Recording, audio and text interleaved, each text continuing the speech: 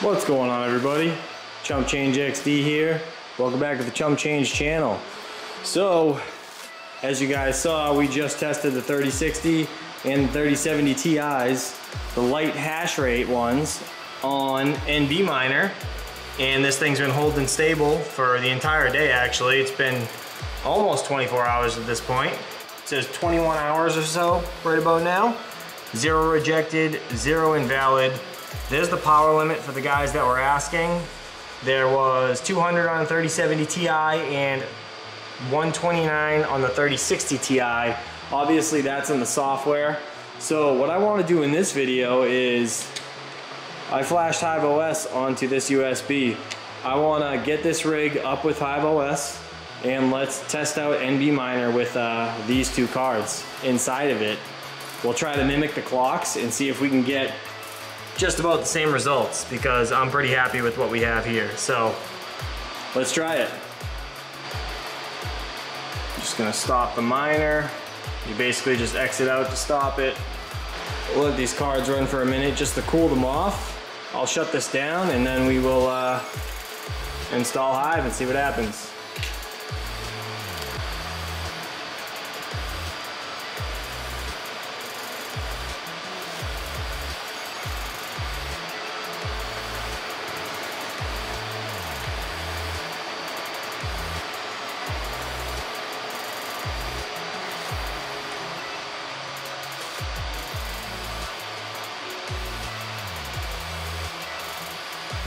Plug it in Hive, we'll power it on, and we're gonna spam the delete key to get this thing into BIOS.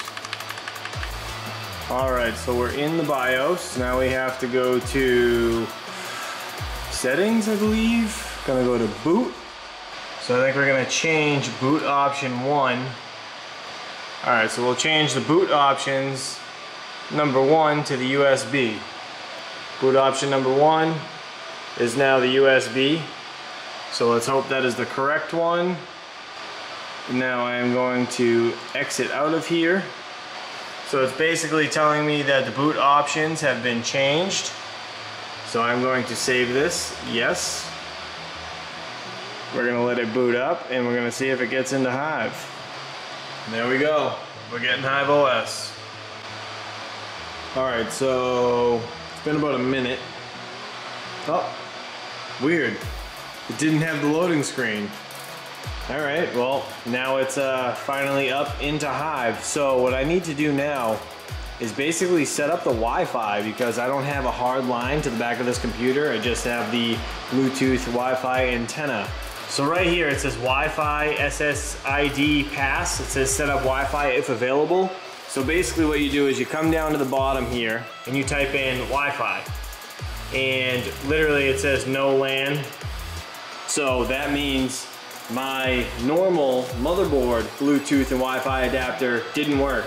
So I had to plug in a USB Wi-Fi adapter, and then I typed in Wi-Fi and boom, all this stuff came up. Down bottom there's options with my network and it has a number next to it. So what I have to do is now type in the number, hit enter, type in my password, hit enter, and then it should be on Wi-Fi. So let me finish doing that. Gonna get this rig connected so I can remote in. I'm actually gonna go downstairs in the studio. We're gonna record this on the computer, setting up a flight sheet and getting this thing mining. So give me 1 second, I'll get this hooked up and we'll be good to go. As you can see, Wi-Fi setup is done. We are connected to the network. So let's get into the studio and test this baby out. All right, so we're here in the secondary farm that we have. Let's create a new flight sheet, shall we? Let's do Ethereum. We're gonna go to my Exodus wallet. We're gonna go down to Ethermine, US East, because that's where I'm from. Then we're gonna go to Miner, and we're gonna go down to NBMiner, and we have version 39.0. So we're gonna apply the changes.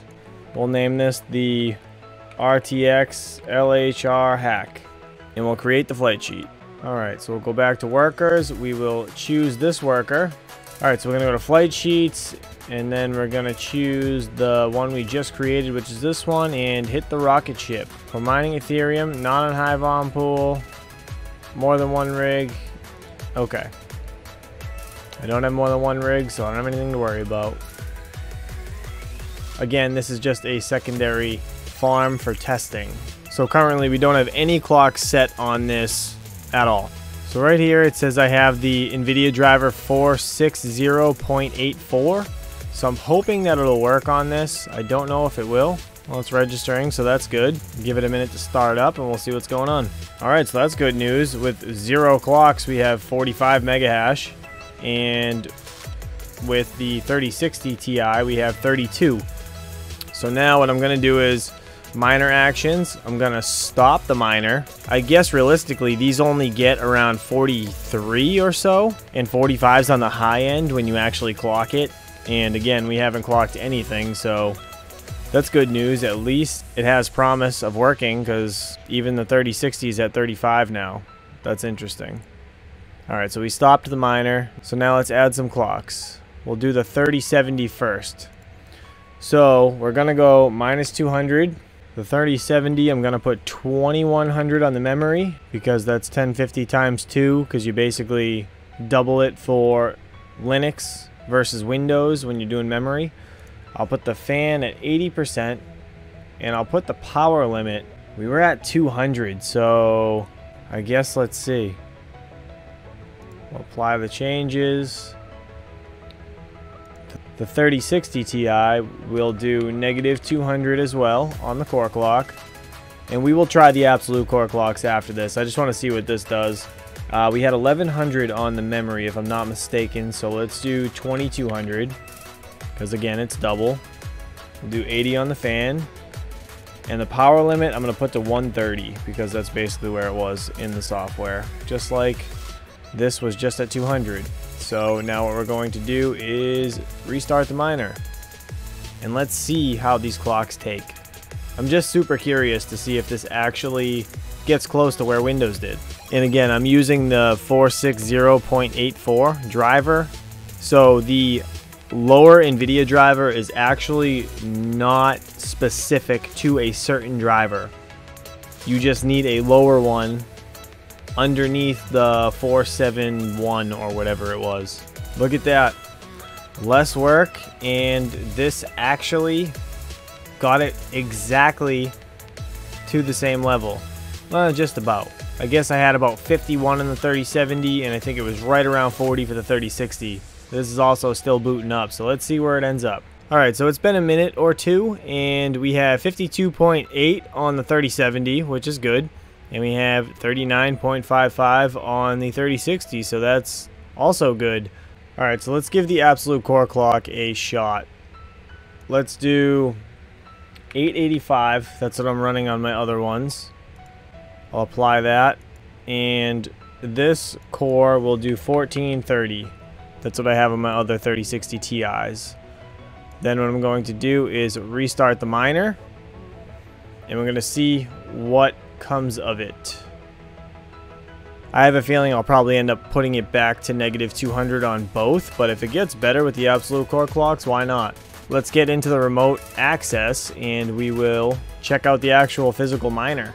Alright, we're here in the miner. As you can see, 21 mega hash and 51. That's not doing good. So absolute core clock doesn't seem to like this NBMiner. Let's give it one more round and we'll just see, just for the hell of it.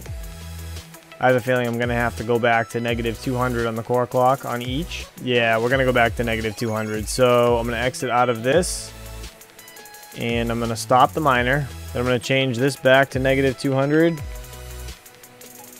Apply. Change this one back to negative 200. Apply. Gonna restart the miner and let's go into the actual miner itself. Alright, starting up NBMiner inside HiveOS with negative 200 for the core clocks. Just so you guys know, I will leave these clocks down in the description below so you can just copy them right into HiveOS. And please reference my other video that I just dropped yesterday for the Windows clocks if you guys don't understand the doubling and cutting in half memory. Alright, so we have 51 and 40. Not too shabby. So I think negative 200 is going to be the way to go. What I'm going to do is on Wednesday, HumpDay hashing, I want to add the 3080 Ti to the mix, and I want to try it inside this NBMiner to see what we can get for hash rate. Let's see if it's any better than what it currently does in Hive on other miners. So if you guys are interested in that, please leave it in the comments below. Let me know if you want me to do that. And then obviously we can adjust these clocks. You guys want to give me suggestions in the live chat. I have no problem putting core clocks in, memory clocks, whatever you guys want to do. I'm down for it. So let me know if you guys want that done. But I guess our job here is done. NBMiner clearly works inside HiveOS now. I just showed you guys how to create the flight sheet. If you have any questions, you can join our Misfit Mining Discord. Plenty of people to help you in there. But yeah, with that said, guys, I appreciate you all for watching. Please stay safe, and I'll see you guys real soon.